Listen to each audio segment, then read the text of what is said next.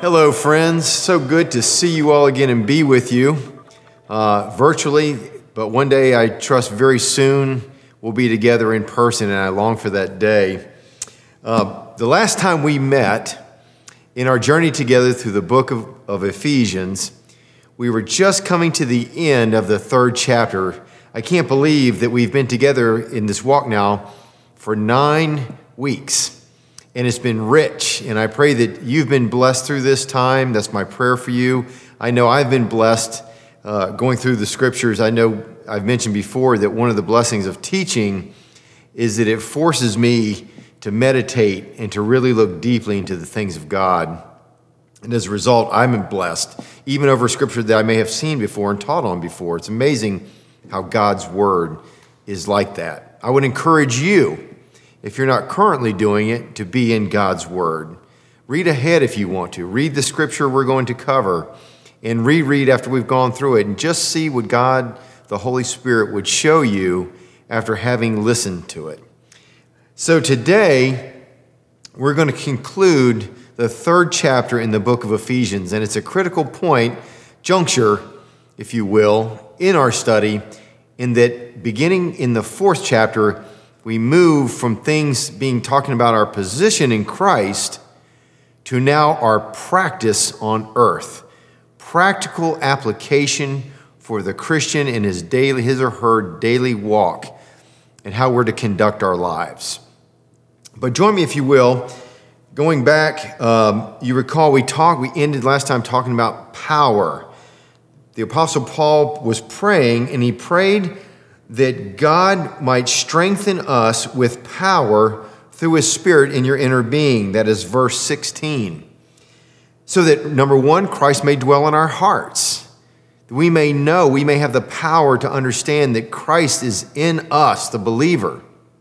And as a result, he continued on and said, being rooted, this is in verse 17, being rooted and established in love, you may have power together with all the Lord's holy people, to grasp, remember, how wide, how long, how high, and how deep is the love of Christ for you and for me. And the reason Paul prayed for this, because that knowledge is beyond human comprehension. How do I know that? He says it. Continue on in verse 19. And to know this love that surpasses knowledge.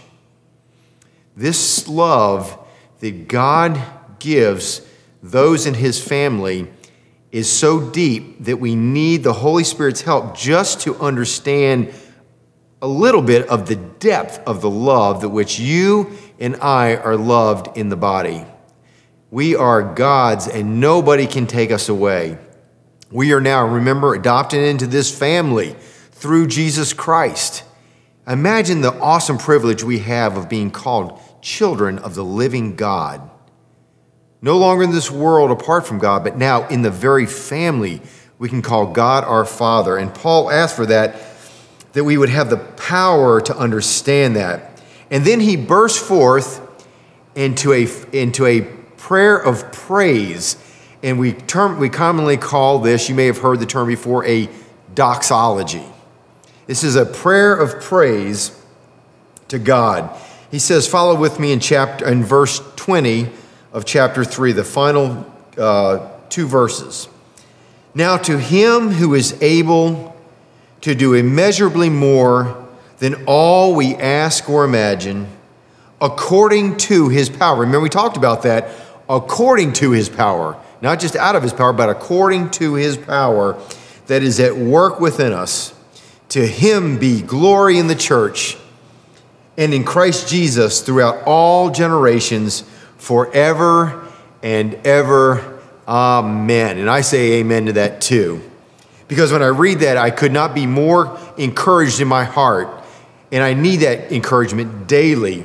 When you read the news, when you look about what's going on, maybe within the organization you work for, some of the policies that they're putting into place that are counter to what you know to be truth. And you look at this and you say, Lord, how will I ever amount to anything for you? How can I, at my age, or at my level of education, or at my physical ability or inability, how will I ever do anything of lasting value for you? And he says, it is him who, Jesus Christ, who is able to do immeasurably more than you and I can not only ask. You can ask a lot of things and God will still exceed that and is able to exceed even that. But he even goes further and says, or imagine. You and my mind cannot conceive of that which God has stored up for us. The power, the ability. You know, I will go so far as to say this Christian life that we read about, that you and I are called to live, is not just difficult, it is flat out impossible apart from the power of the living God in our lives. The Holy Spirit's presence in our lives gives us the ability to do what he has called us therefore to do. It is only in that power that we're able to conduct our lives. You cannot live according to the Ten Commandments. There are people that may say, well, if I just lived and kept all the Ten Commandments, then I would find favor with God. And I would say, no, you would not. It is still only through the blood of Jesus Christ, but it doesn't even matter because you, my friend, and I are incapable of conducting our lives according to that. We can't. That's the purpose of the law. The law shows us that we cannot achieve it.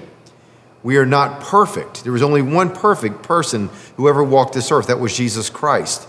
You and I don't match that. We don't meet that criteria of perfection, and you know that, and I know that. That's why we need a Savior. And he promises to never leave us and to fill us furthermore with power to live this life. If you think about the totality of Scripture, think about the figures who lived lives just like you and I did in the decades since this book was written, the Bible. And you think about what God called them to do. They were not capable. God never uses somebody according to their abilities. Matter of fact, I think it was Spurgeon who said that when God wants to do an impossible task, he finds an impossible individual and then crushes them. Meaning it's only in their inability that God chooses them, so that when whatever God has willed is accomplished, that individual cannot say it is because of my ability, my strength, my wit, my education, my whatever it may be. It is solely by the grace of God that this was accomplished. Think of Moses. When God called Moses, most everybody, if you've ever been near a church in your lifetime, knows who Moses is. But God, when he first called Moses, Moses knew that he was not an Egyptian. And at first, in his ability, Moses was a very educated man, had all the best education in the land, had all the privileges of being in the household of Pharaoh. You recall, Pharaoh's daughter raised Moses after his mother had put him in the river to protect him during the persecution. And Pharaoh's daughter found him, and he was raised, as the Bible tells us, in the household of Pharaoh. But Moses, when it came time, he felt to lead the people out. He did it in his way, in his ability. And you recall, Scripture tells us that he slew an Egyptian. And at that, he had to run. It was not under God's timing, and it was not with God's ability. And he then left and said he had to hide for his life on the backside of a desert. And he did so for 40 years of his life. 40 years. That put him at roughly 80 years of age. It was then and only then that God called him. You recall the burning bush. It was a bush that was on fire, yet it was not consumed. And God called Moses and said, now you're ready. I had to wait 40 years for you to come to the end of yourself. And now you're completely incapable. You're an older man now. You've probably written it off years ago that I would ever be able to do something. Now watch what I will do, and the rest is history. We know how Moses led the people of Israel out of their bondage in Egypt. It is that power that you and I have in our lives. God does not change. God is the same yesterday, today, and forever, the Bible tells us. That same power exists if we will but not trust the Lord and follow in his ways. Now we come to our transition to chapter 4. Moving from our position in Christ to our practice on earth, our earthly conduct for the church, Paul begins, and from chapter 4 through the end of the book, which is chapter 6, we will be talking about practical implications of being in the body of Christ. Our new walk, if you will. First, we'll talk about our new unity. We'll spend our time today talking about that. There should be unity in our commitment to Christ. We will be encouraged to use our spiritual gifts. Then we'll move on to our new walk. You recall at first we talk about our position standing, the doctrines of the faith, our stance. We are to stand in those truths. Now we're being called to live a life worthy of our calling. We're to walk worthy. So we're going from standing to now walking. And by the time we conclude this book in just a few short weeks, we'll be talking about our battle. We'll be ready to fight the enemy on the spiritual realms. But first we have to learn to walk. So these are exhortations for earthly living as ambassadors of Jesus Christ. And that's really what we are. It's an incredible thing. It blows my mind to think that now God has not chosen, of all the things God could have chosen to get this gospel, this truth out to the world, he chooses you and he chooses me. And there is no plan B. That's it. He uses his children in the body of Christ, the church, to take this good news that God loves them and has paid the penalty for sin, and they too can be in the body now, in the family of God. But he uses us. We are his ambassadors. What I love about Scripture too, what stands out to me as we get into this, is the practicality of Scripture. You know, the Bible never doesn't waste its time philosophizing, talking about foolish philosophical arguments. Man likes to do that. Debate, talk about things, never really get anywhere, never improve anybody's life, doesn't really help. It doesn't spend time dwelling on pious platitudes. God's word shows us how to live right now. This word that we're talking about right now is applicable today. It is as up to date as today's headlines. It will tell you what is coming tomorrow. It will tell you what you can expect in the future.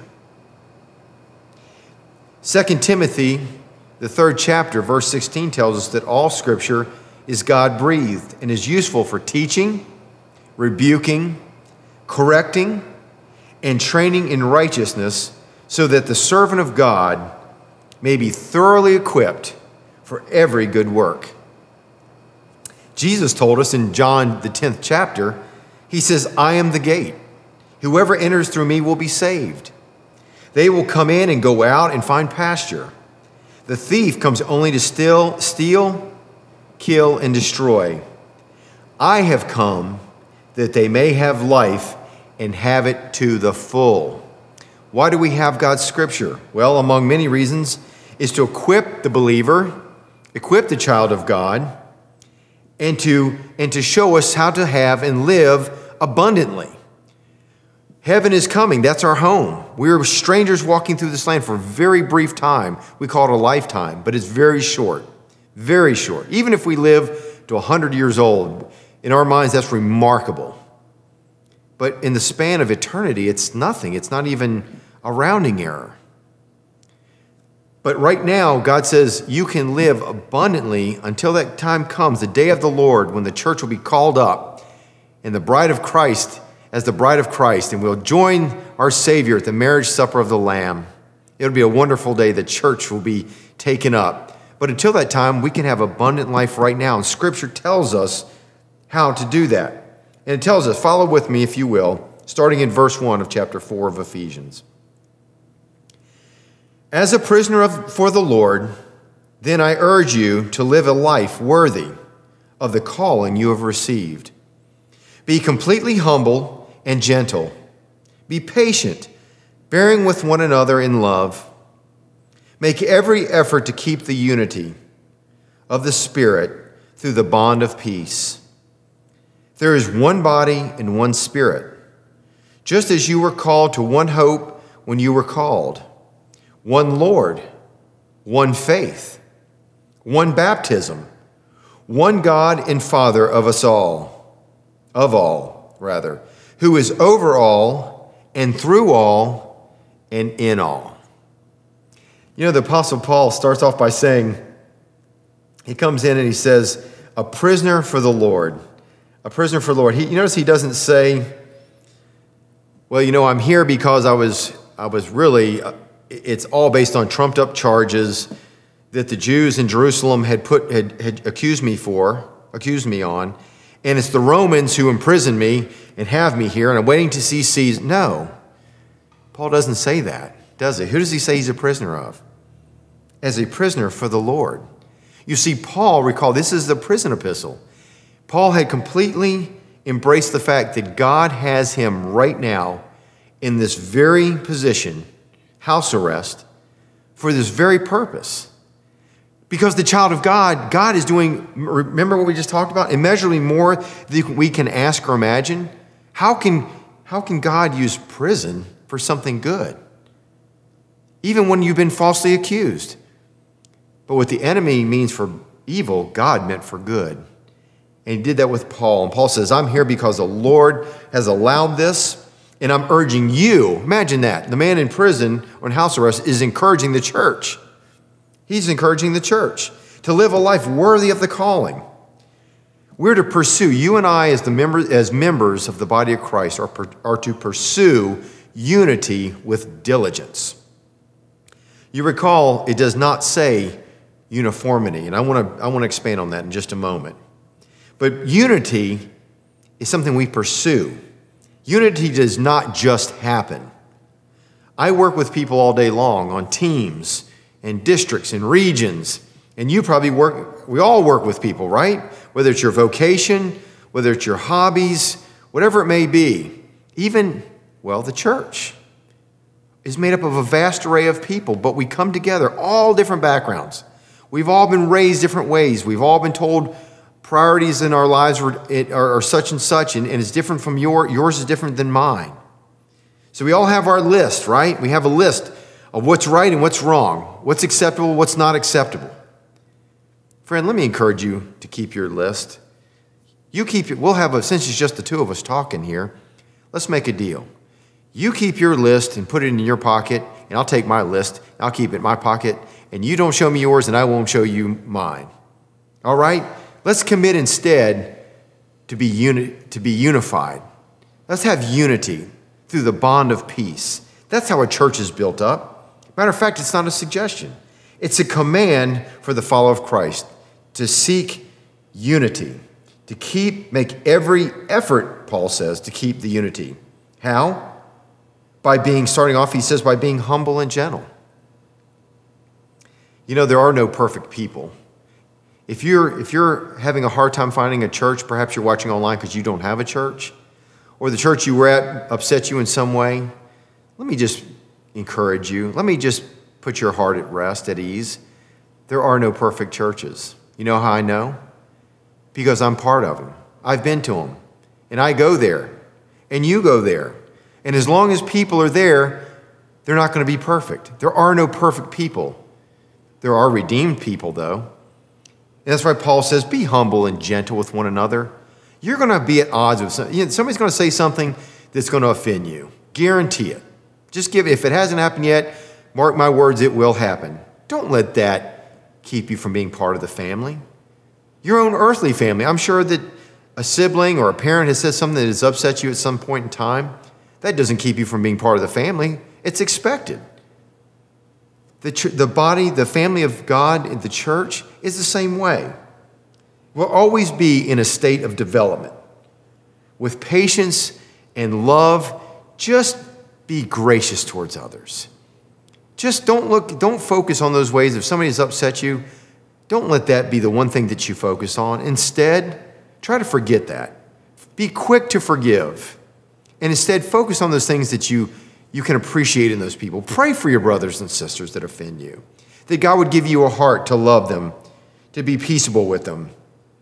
And even this one, I think what I see in our day and time more than any other, seek peace, and when at all possible, give up your right to be right all the time. I can't help when I watch the news, I see crowds and mobs marching and protesting, and they're angry and they're wanting to see one individual group is insisting that the other person or the other group not only see their way of thinking, but actually accept their worldview. And if they don't, they're going to keep marching and throwing things, and sometimes it breaks out into downright violence. And I look at that and my heart grieves and I think to myself, when has shouting and being angry at anyone ever brought them around to your way of thinking? Instead, we should be looking at their hearts and seeing them as Christ sees them. The world doesn't have that power. Recall, friend, you and I are the ones that have that power. We have that power to make a difference. We can change our lives through the power of the Holy Spirit. The world can't do that. They're bound by chains that they cannot break. Well, our time is gone for this session, but we'll pick up right here next time when we're together again in the book of Ephesians. So until then, may God richly bless you.